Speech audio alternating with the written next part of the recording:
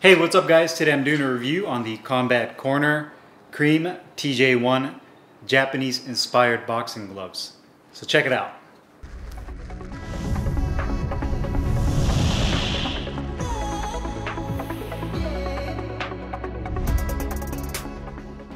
Hey guys, Carlo here. Today I'm doing a review on the Combat Corner Cream TJ-1 Japanese inspired boxing gloves. They come in this all white colorway with black print. I got mine in 16 ounces. They're also available in 12 ounces and are a lace-up only model.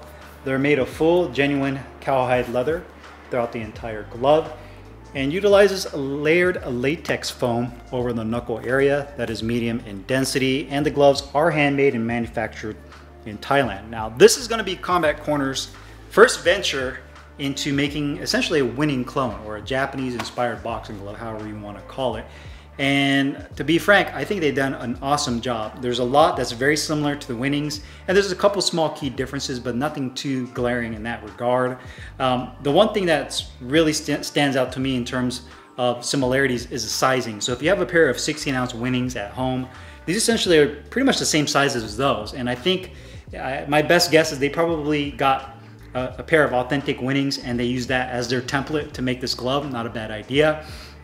And the other thing that really stands out to me is that these gloves are made in Thailand. Now, if you've ever watched any of my other previous reviews on Thai-made gloves, I've always been a big fan of Thai gloves, mainly because they're just a great bang for a buck. They're very underrated. You get great value from a Thai glove. The craftsmanship are usually always there. The leather's always quality. The stitching on Thai gloves are always awesome, and you can get them for a great price. So when it comes to value, Thai gloves are really hard to beat. So you kind of combine all those factors, the fact that these are made in Thailand.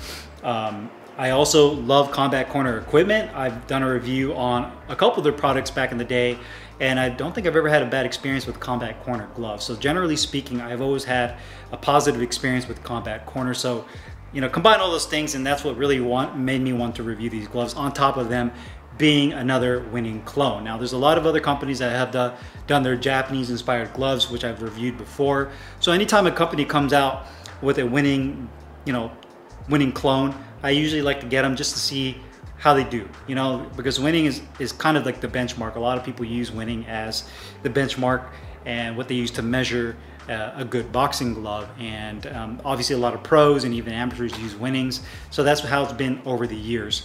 Now with this glove, when you're looking at it from a design standpoint, this is a 16-ounce version. This is perfect for everything in the gym, sparring, hitting the bag, mitt work, whatever it may be. The 12-ounce version is going to be smaller. It's going to be more compact. That's more for bag work, doing the mitts, more precision and speed work, not for sparring. So just depending on your personal needs, that's what I would go with. But I would foresee more people going with the 16 just because it's a little bit more versatile in what you can use it for in the gym, sizing wise. You'll notice that the shape of the glove is very similar to Winning, very close to it in terms of both the width and the height of the glove. Even the turned in thumb that starts off wider at the bottom and kind of rolls in and tapers at the top and is more rounded is just like the Winning gloves as well. The finger compartment as well, very similar to Winning. So the width and the height is very similar. Again, I think they use that as a template. The cowhide leather on here is very nice quality, very thick. It has more of a satin finish to it and a smooth feel with a slight texture, but nothing too grainy. It does say Cream Manufacturing in cursive on the back. You do have the segmented double cuff, just like Winning, with the smaller segment up top and the larger piece at the bottom. You do have a rubberized cream patch that is square, that is raised letter in white right here. It is kind of thick. So if I rub my hand across this, if you were to use this for sparring, I would say, I mean, it's not a sharp edge, but if you come in fast enough, you could probably possibly cut somebody or leave a scrape. So if you were to use these for sparring, I would definitely tape these over if you haven't already. You have about 1 inch in thickness on the back of the wrist support of a medium density foam. You also have this nice red polyester satin liner. On the inside, it does have this tag that says Cream in gold. And on the back side of the tag, it says Made in Thailand, cowhide leather. Again, that satin liner is kind of like a cherry red. The inside of the wrist support is about 3/4 of an inch of firm density foam on both sides. It says number 1, 16 for the weight. You also have flat laces with plastic tips at the end. I feel like the laces are a bit short. I wish they were longer so I can get one more revolution. You do have double stitching, white piping around the thumb. You do have a nice firm grip bar that's medium in size. I wish it was a little bit larger, but the density is definitely there. No ventilated holes on the palm, nor do you have it on the thumb, as well as an attached thumb with a cream written horizontally across the fingertip right there. Quality-wise, these gloves are really solid.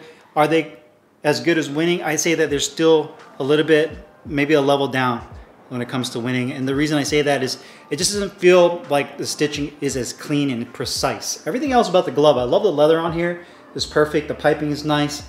You know, laces are laces. I wish they were a little bit longer. I'd say that the big issue here is going to be this kind of just the stitching. I won't say necessarily that it's messy stitching. The stitching is good.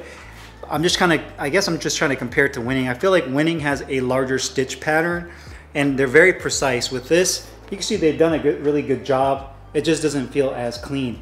The other thing that was off with this glove that winning does very well is the weight. These are advertised as 16 ounces. When I put them on the scale, they came in at 15 ounces, so they're 1 ounce underweight. Definitely need to fix that, especially for the price that they're asking for this glove, and especially if you're trying to use, I guess, winning as the benchmark. To me, winnings, at least the ones I've had, have always been on point when it comes to weight.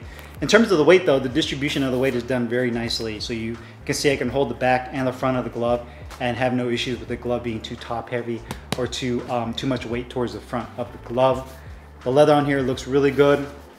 You can see the stitching where the back of the thumb meets the back of the hand looks really clean. Where the thumb meets the index finger. On the palm side, the double stitching looks really good. One other thing I did notice too is, if you'll notice, and hopefully the camera can capture it, there's a little bit of red right here, and I can't tell if that's thread or if that's like a piece of liner that got caught right here on this piping. And it is, you know, a piece of cloth or a thread because it's very small, but I can't get it out, and it's not dye. And what I'm thinking is maybe like a piece fell in here and they were just stitching, and rather than just pulling that little piece of red, whatever it is, out, they just kept on going. And it's just aesthetic. It doesn't bother me. It doesn't affect the quality or the durability of the glove. But it's only on my left glove. My right glove doesn't have it, but there is a piece of thread that just kind of is sticking right there. And again, I'm not sure how that happened. And it's definitely not from the thread for the stitching, because the thread for the stitching is white. It's not red. So something got caught here and they just kind of kept on going. So I'm not too sure what's going on there.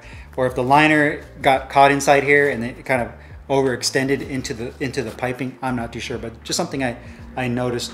But the stitching, other than that, looks really good. All symmetrical, nice and straight where the thumb is. You know, the bottom looks good. The liner is really nice and clean. The outside edges look really good throughout the entire glove. I'll let you guys see it from that side. So overall, a very clean glove. Comfort-wise, sliding my hand to the glove. Liner feels really good. Nice and smooth throughout. No bunching up in the fingertips. Back of hand towards the wrist or on the palm side. Wrist support feels really good. Nice and comfortable. The glove, I'd say it's medium when it comes to broken inness. It's not a super soft glove where you can just open and close your palm right away. It's going to take a little bit of time to break in, but they're not ultra stiff either. I'd say that they're pretty much right in the middle. The more you use these gloves, that latex foam is really going to soften up a little bit more and give you that flexibility you're looking for to really open and close your palm. You can see mine opens and closes real nice now, but it's taking a little bit of time to really break these gloves in. Thumb, I know that's a big one for you guys, big one for me. Piping right here on the fat part feels really good, feels comfortable. I don't foresee this being an issue. I've broken in mine nicely. The actual placement and the shape of the thumb is good as well. So nice amount of depth. I don't feel like my thumb jams at all. You can see I can close my hand and it doesn't pull down on the tip of the thumb. So the attached thumb does its job by now allowing the thumb to flare out, but it's also not pulling down on the thumb to where I feel like my thumb jams into that. But the actual positioning of it is perfect. And again, you can see that they've done a really good job of replicating that winning style thumb, with it starting a little bit kind of thicker at the bottom and then kind of narrowing at the top and rounding out. And you can see it kind of turns in. Finger compartment, I say is medium in depth. It's not the most deep finger compartment. It's also not super shallow. You do have a secondary grip bar. It feels like a rolled piece of leather that's covered with lining right here on the finger compartment, together with your grip bar down here. I'd say that the room inside of the finger compartment is perfect in terms of width. Not too wide, not too narrow. I don't feel like my fingers shift around too much, and I also don't feel like my fingers are rubbing against each other to where you end up getting blisters between your fingers. So in terms of the width of the finger compartment, that feels really good. And again, the liner feels good throughout the entire hand compartment. Wish there was ventilated holes to give yourself a little bit of breathability with this glove. Maybe later down the road, if they do make another version of this glove, they can implement that. But overall, a very comfortable glove, and even more comfortable once you soften these up and break them in. Protection and performance, to me, this is where this glove really shines. So they essentially use a layered latex foam padding on here. Once you really soften this up, I know a lot of people will say like Winnings are like pillows. At least that's what they use to compare it. I would say that this padding on here is very similar in terms of the density to Winning and how, when you push down on it, how it firms up the further you go in. So you could definitely land on those two front knuckles right here. That surface kind of flattens out, but you also get a good amount of shock absorption. I also feel like the padding on here for the equivalent size to the Winning, the 16-ounce Winning, is not as thick. I feel like this one's a little bit more, I wouldn't say, I guess, thinner, but that doesn't take away from the performance of the glove. It just doesn't feel as thick as the Winning, so it's not necessarily a bad thing. I feel like this does a really good job of replicating the performance of the padding in Winnings. So you get good feedback and you get that good pop that you're looking for, and it just gives a nice bang. Good shock absorption as well, and I feel it feels really good. I feel pretty confident that I can use these gloves and really dig in with shots and not be afraid to do any damage to my knuckles or to my wrist and my hands. So overall, I feel like, to me, the padding is really one of the biggest bright spots with this glove, all things considered. Cost-wise, the glove costs $250 on the Combat Corner website. They also have a headgear. I believe they also have a groin protector as well. That is the Cream TJ-1 model lineup. Hopefully I get to try those out later down the road.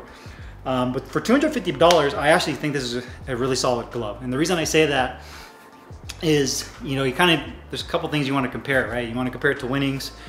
Winnings right now, $300, $400, $500, just depending on which color you get, what size. There's so many variables and there's so many different companies that sell Winnings. It's really hard to say what the definitive market price on Winnings are. But for the sake of averaging out, you're looking at probably like $450, right, for a pair of Winnings. Depending on where you're getting it from. All that being said, there's a lot of fakes out there too on eBay, so you got to watch out for that. So all things considered, you know, for $250, a Thai-made glove, you know, they're not made in Pakistan, they're not made in China, they're made in Thailand. Really nice quality leather, very comfortable especially once you break them in. The padding is awesome on these. I would say the main drawback is going to be the weight being off by 1 ounce, and then just sizing and color variety. I think they need to come out with a couple more sizes and more colorways, and I think that would make this glove more attractive, because I personally love white, but not a lot of people like a white glove. Some people like other colorways, so I think if they'd made these in other colors, that would be a big game changer for this particular model of glove. But I think they've done a really good job and gotten pretty close to making a good Winning clone with a couple small differences, but pretty darn close. I mean, a lot of you guys will be saying, well, are these going to be better than the C17s and you know, the what are those other ones, the Punch Equipment Fuertes, or I forgot the other ones. There's so many now. I would say that these are up there. These are probably, you know, top 2 or 3 in terms of clones. I would really have to sit down and put them side by side to really kind of rank them, but they're definitely an awesome Japanese inspired glove. I'd say that the advantage these has is going to be the quality, that thicker leather, and they've done a really good job of replicating the padding style that you get in the Winning boxing glove, as well as the shape of the glove. I mean, they look, it's funny, if you were to take the label off this glove and you put two Winnings, the Winning and this one next to each other, they would be pretty similar to each other. Now the stitching will probably stand out a little bit, but outside of that, they look really, really similar. So thoroughly impressed. If you guys have any questions or comments, you guys know what to do, put them down below. I'll put the link in the description box where you can find these Combat Corner Cream TJ-1 boxing gloves. See you guys later. Peace.